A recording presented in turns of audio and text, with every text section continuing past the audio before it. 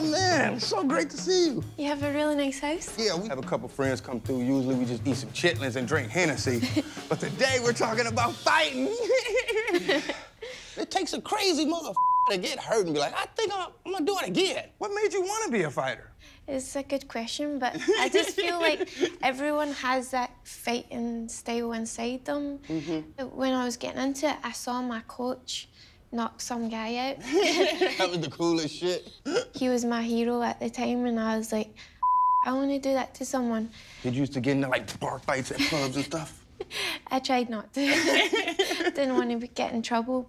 Like, what hurts more, a shin kick or just like a punch to the face? I think blocking a kick. Yeah, that hurts more. Because if you think about it, you're kicking their leg, but when you're blocking, it's like your shin on their shin. Yeah. So I've had lots of bruises, but nothing really. You didn't know a lot of blood. No. That's one thing that's so nasty to me. Well, my nose bleeds all the time when I'm in the fight. You just like tap it, my nose starts bleeding. And I saw a few of my fights and I was like painting my face with the blood, and then now I'm like, nah, I'll probably not do that because it looks worse than it is. Why do you think we like to watch fighting in general? I mean, who doesn't want to watch two people go toe-to-toe and see some blood? Sometimes there's a lot of shit talking between the two people, so I think a lot of people are drawn to that kind of drama. I noticed you don't feed into that a lot. You're not really like a big shit talker. Yeah, can you imagine me talking shit? I think that's real intimidating. With that voice, somebody tell you they're gonna kick the shit out of you, I'd be terrified. When I swear, people are like, it sounds funny coming from your voice, like, hey, bitch, take me down. I'm getting back to my feet or I'm submitting you. Yeah.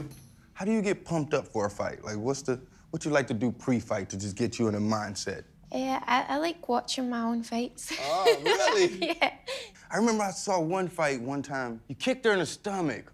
And I knew in that moment, like, she had the shit on herself, a rib broke, something happened to her. Then you did the most coolest shit I ever saw in my life. Yeah. You need her in the back of the thigh, but in my mind, I want to say you need her in the ass, because that just sounds so much cooler. I did.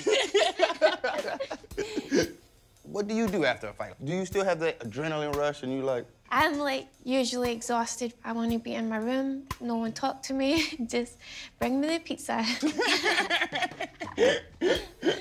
Being able at the snap of a finger can knock a motherfucker out, but you have to be able to, you know, hold back sometimes. Yeah, like when someone, like, jumps in line in front of you and stuff.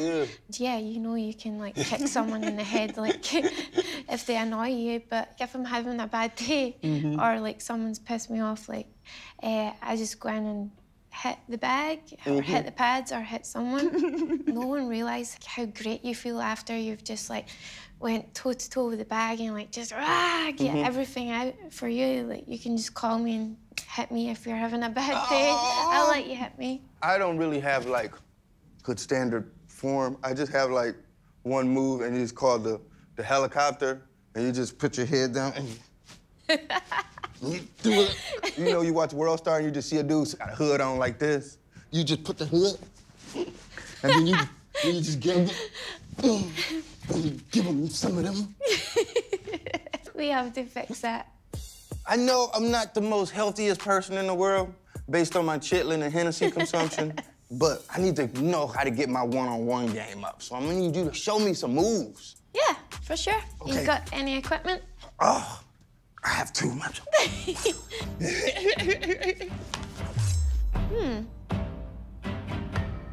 Oh. Well, at least you look the part. Think so? I know so. Okay, yeah. Right, so give me a kind of glimpse of what I'm working with. Okay? So maybe we should do some elbows. Elbows? Elbow that'd be like someone. That'd be like crunk dancing, though. Now you like, throw them bows.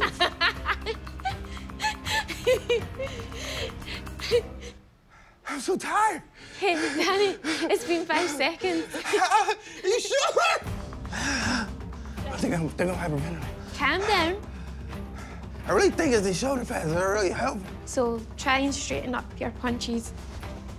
And not like this, like you're... Like the cowardly lion? Where you're getting your nails done. So make a fist and then come forward. No, you're still doing this. I can't help it. So if you ever see anyone doing your technique, then you want to knee them up. In the balls? Let's see that. What is it? Like this? So here? Oh! Damn it, JoJo. I said go easy on me. I think I needed that. It shows me everything that I am and everything that I'm not. Oh, Danny. I think it's just great when people just realize what they are in life and just accept those things. So I've made a fighter out of you? Yeah, I think so. You want to kick me back? No, I don't want to kick you, JoJo.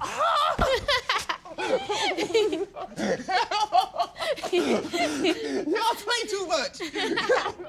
Thank you so much, JoJo, for coming through and showing me these amazing fight moves that I would definitely use if somebody tried to test my gangster. You just have to believe.